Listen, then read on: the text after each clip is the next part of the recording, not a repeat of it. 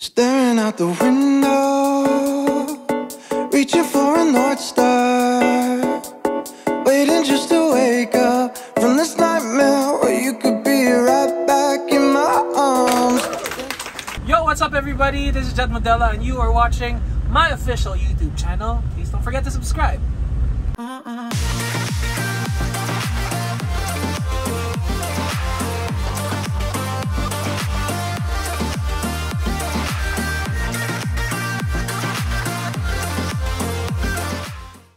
Alright, today we are en route to our destination. Wow! I just finished Tawag ng Tanghalan sa Showtime.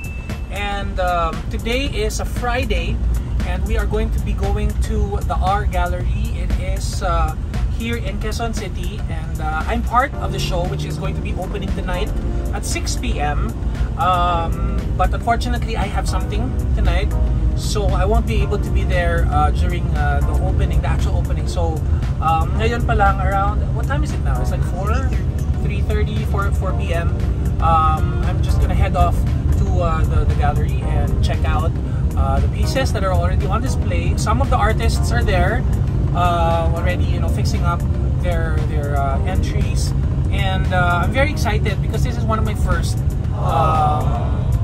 exhibits na kasali ako, and I made a piece, of course, related to VuDu, and it all revolves around a certain piece which looks like a box. That's why the title is Unbox. So probably in my own interpretation, it's called Unbox because it unboxes a lot of talents from different kinds of artists, most especially Filipino artists. Since the toy industry, the art toy industry is still you know, fairly young here in the Philippines, we still have a lot of discovering to do. I have met a lot of amazing artists. Some are already pros, some are newbies just like me, and what's nice about it is that we all share the same passion. We all share the same passion, which is to express ourselves through our toys, and I guess that's how everything starts in the first few weeks or months of your character creation. Like with me, VuDu, it was a self character. I was just drawing him to represent me, and eventually I got to realize that pieces that we create kind of represents us, right? Especially if you're an artist. It's an expression of who you are. It's an expression of what you're feeling. It's an expression of what message you want to convey to people. So I guess that's what I have learned so far from being an art toy designer. So I'm gonna show you guys some of the pieces that are already on display when we get to the gallery. Alright, so we'll be back in a bit.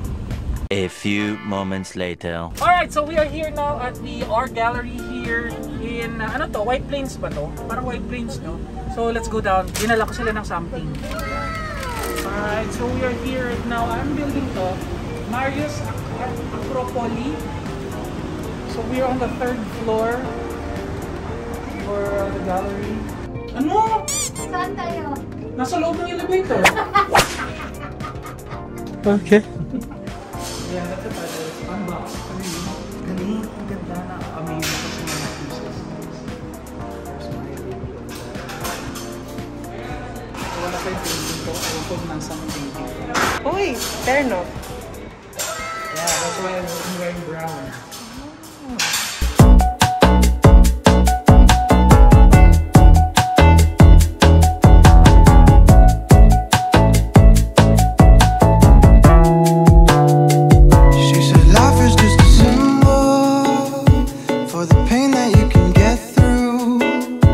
Like a camel through the needle. Everyday people are just 1,000 versions of who they were. So love me like we're equal.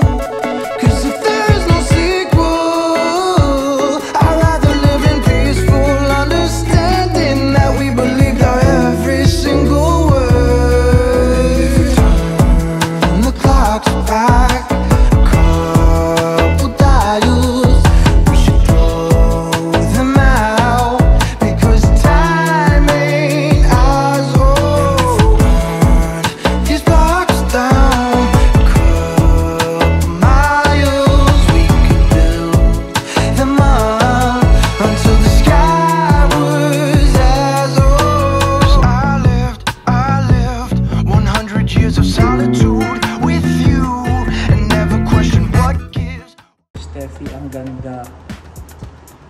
I love it. Iba si Steffi. I also like this.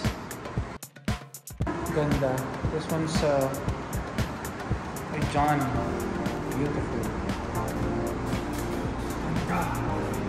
See? I'm so amazed. That's why I love art toys because they're so amazing. I like this also. Oh. Ganda din yan. Kaya nakikita niya nagsiset up pa sila sa likod, so we're like here illegally. No, hindi naman. Kasi wala pa yung mga artists dito, wala pa yung mga tao kasi mamaya pa yung opening ng 6 p.m.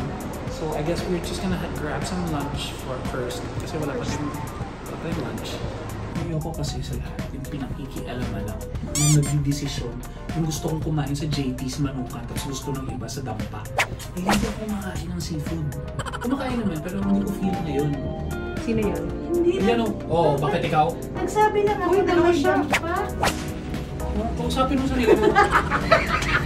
Several bad puns later. Dito kami ngayon guys sa JT's Manukan Grill. And I miss it. Hindi, seryoso, diba? Kailan yung last natin kumain sa JT's? Kumain tayo sa Tagaytay. Remember? Oh yeah. Pero last year pa yun. That was like the height of the pandemic. Kaya, yun. So, nag-order kami. Nag-order ako ng isol. Kasi nami-miss ko na yung isol. Tapos, nag-order kami ng, syempre, chicken, yung paa. Hindi paa, kasi yung paa is hita. In Ilonggo, yung paa, it's hita. It's thigh. Yung paa, it's feet, diba? So, it's paa. And, yun, normal order. Tapos, nung in-offer namin kay Flor kung anong orderin niya, gumanon siya, wow, hindi siya mag-order. Sabi niya, ano lang akin? Dinuguan. Anong masasabi mo, Lord Elisa? Hindi na ako nag-order ng dito. Ayun. So, nahiya siya. Diba? Kasi dinuguan, nagtawanan kami. Hindi na siya order ng dinuguan. Nag-change siya ng mind. Umorder siya ng paa. Pero may kansi. Pero, no rice. Galing. Ayan. So, kung makikita ninyo, merong frame doon. Si Sir JT at Joel Torre. Kasi Justin Timberlake. Joel Torre, kasi siya yung may-ari nito. Ilonggo man na siya.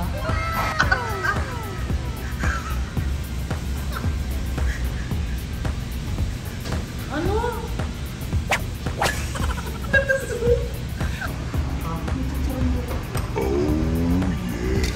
Ikaw, di ba hindi ka naman nag-rice eh? Alright, so this is our food. This is kanse. It's sabaw. Ito yung laman dyan, yung mga laman-laman. May langka yan, di ba? Ayan. Ito yung laman? Oh, langka. Oh, walang rice. Pero yung taba, oh, ay, grabe. Pagdalisa. Dito sa dagdag ng order. Ano? Wala na? Bulaklak? Picturong bulak. Nakalimutan mo. Ito yung favorite ko guys. Wet. You like Dissolve. Ikaw ba? Ano favorite mo? ano to? German yung gusto niya. Sushi. Ano sausage? Hotdog. Insert photo. Selfie. Agad, init. Sarap? Kain na nga. Bakit guys na ang mga masasarap na pagkain ay ang mga bawal? Ha? Actually, bawal ako dito eh, pero... Okay lang naman kumain ng pag-minsan. Hindi naman tayo parating kumakain ng ganyan. All in all, the food's amazing. Wala na yung puwet. Ubus. Ay.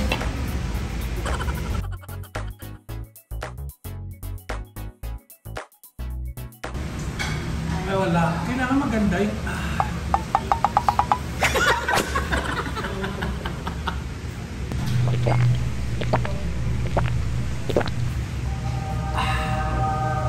Ganon yun. Ganon.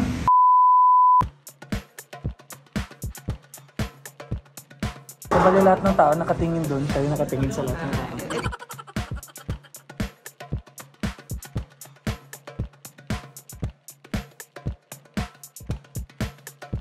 So guys, we are now here inside our gallery and we just officially opened Unbox 3 and more of the artists are all here right now. Most of the artists are here. Ang iba parating pa lang and you guys just check out all the pieces here. These are all one-of-ones. So mga hindi familiar, one-of-one means that it's just isa lang talaga siya. So it's a special piece, custom made for this very show, and ayun. So I really do hope that these toys will open a lot of doors for aspiring artists, and mas ma-encourage natin ang mga tao to appreciate more art toys, especially the Filipino designers. Kasi we're fairly, again as I mentioned, we're fairly it's a new thing here in the Philippines right now, yung art toys.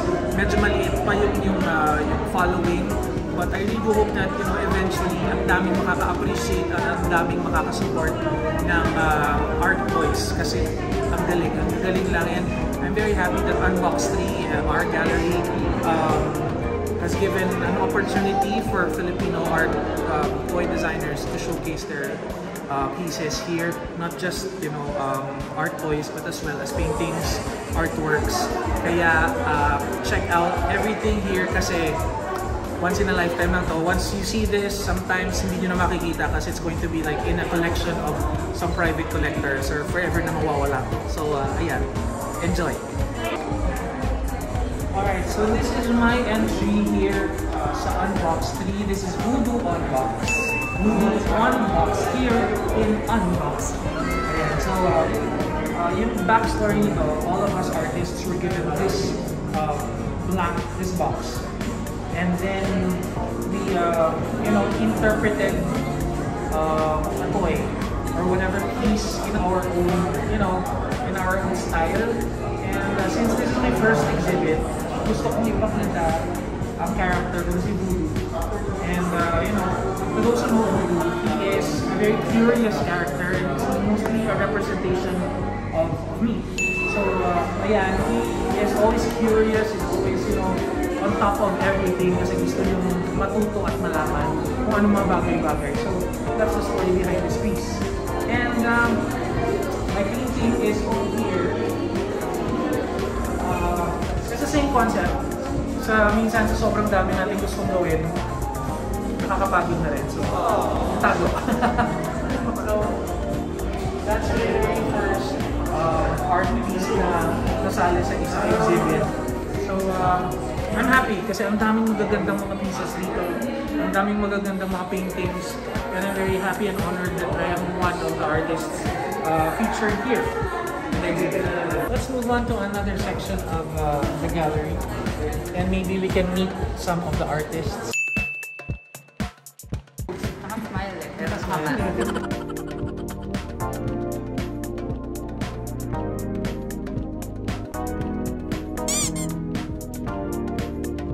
And Chong. There. He's the guy behind Astro. Ayan. And nakarating lang yan. Dito eh. Kulit. Ang cute. Ojo Boy. Guys, see, ano yan? Play Go. Ayan yung sa labas. Ayan. Siya yung sa... Anong girl? Yung girl? Lantern, Lady Lantern. Monkey! Wow, this one. This one's nice. Raha Rodriguez, King Raksha. Cyber Skull. Arlen Cruz, Arlux. And this is by Paulo Amparo, aka Faust. The one and only. Oh, vlog. Wow!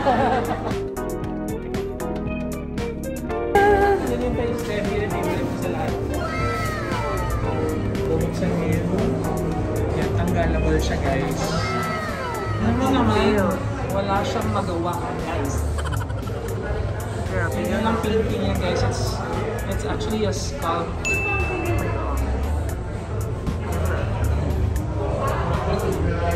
Nice. And that's also her painting over there. So, Yaki. I also like this one. John Alvo Ignite or Ignite.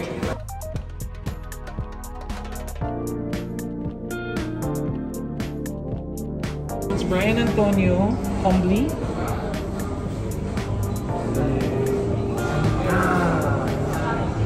And Monkey, Ivan Clarice. Oh, this one's cute. Look. Oh, Squid Boy. This Squid Head. It's Squid Head. Nico Samson. One Mac Designs. Oh, it's a girl. She's like spring. Yay. Kencha. Officer. Giorgio Armani Go. Clay Go. Ganda. Lady Lantern. I have the OG of this now. Yeah, and the other one. I have one. Okay, this one's Ralph Ivani. Ooh, these are so cute. Yun yung painting. Ang ganda nito. Cantoys Manchikitings. Manchikitings pa sa dulo. So cute. Kulit.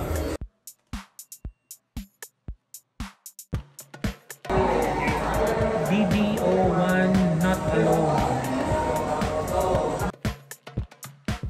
Galing. So galing. Like this. Sayang nga hindi ko nakakuha ng pushing dito. The Artisan by Gary Ramos. Resin Works Custom Lab. Diba? Yeah. An explosion of artistic expressions. Jolly Boy. Jolly Boy. That's ay, grabe. Iba't-iba talaga to. Guys, gusto niyo makita kung anong mali dito, which makes it unique. What? Gusto niyo malaman? I wanna know. Tignan niyo yung strap ng sapatos, guys. Di ba dapat yung isa palabas? Ay, oo nga, no? But then, that's what makes it Actually. unique. Guys, come on. This one is the Jimmy Bautista Wuji. Oh. Laging binubuli ni Steffi. This is by Brian Antonio, aka Humbly. Protect. PL ako sa'yo. Tululaway.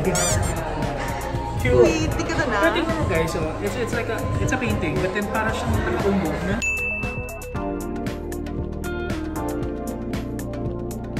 It's flat.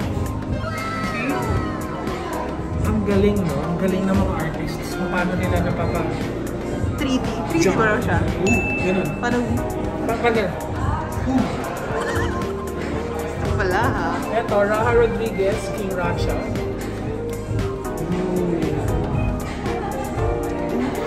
Actually, it reminds me of ako sa ilalim ng upuan sa school. Yung mga bubble na dinidikit. Yes. M-Works, AFN Works, Jack in the Box. Yung kanina nakita natin doon, yung nasa box. This one is the Explorer platform by si Kanor. Cantoys. Si Kanor is the guy who helped us out with Baby Big Mouth. Galing.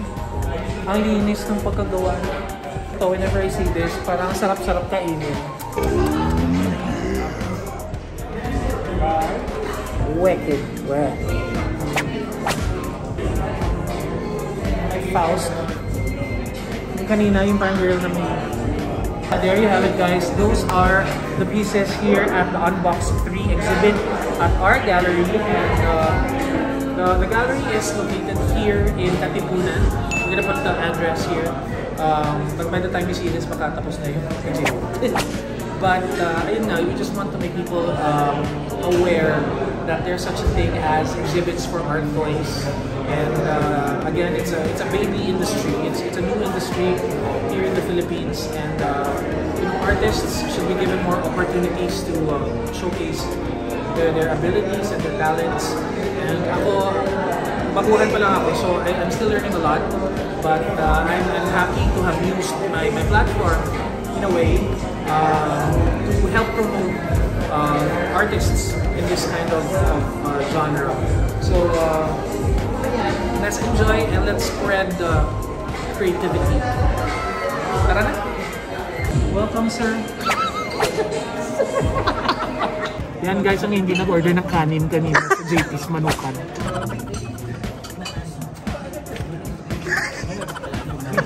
At saka guys, alas 5 yun ha. O mga 5 something yun, di ba? Ano oras ngayon? 6:30 pa lang, 7. Oo, ganyan. Tambay na tambay guys.